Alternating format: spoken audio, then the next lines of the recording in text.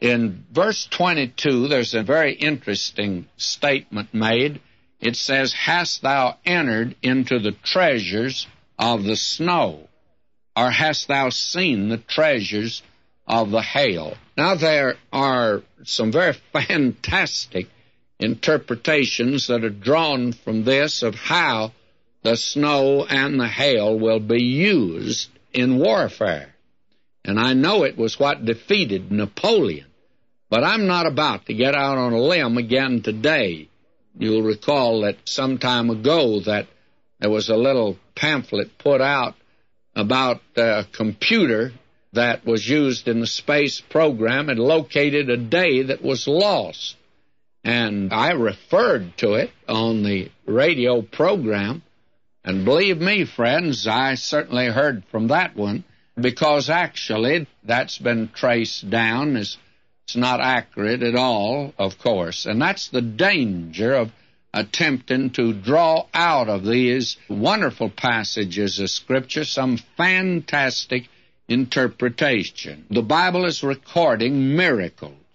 And the whole point God is making here to Job is, this is what I've done, Job, but you can't understand it. And men today cannot enter into these things. Only God knows these things.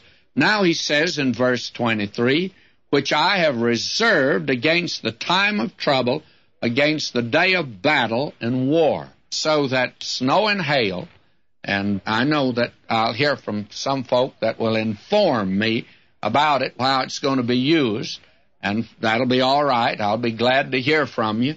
But that's already been put through my mill a long time ago, and I passed it by because I think there's something here we don't know, friends. That's the point that God is making with Job. And he goes on to talk to him about the starry heavens. And in verse 31, "Canst thou bind the sweet influence of the Pleiades, or loose the bands of Orion?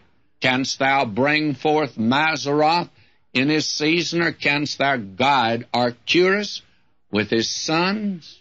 Out yonder in the heavens, these tremendous stars."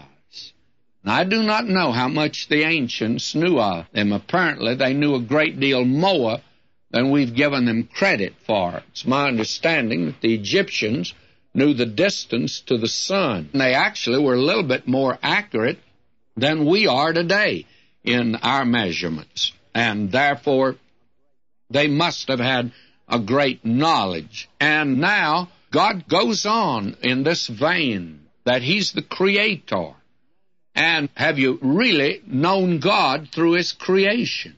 And I think He's making it clear to Job that the creation reveals His greatness, but you can't know God. You can know something about Him, but you'll not come to know Him in this way.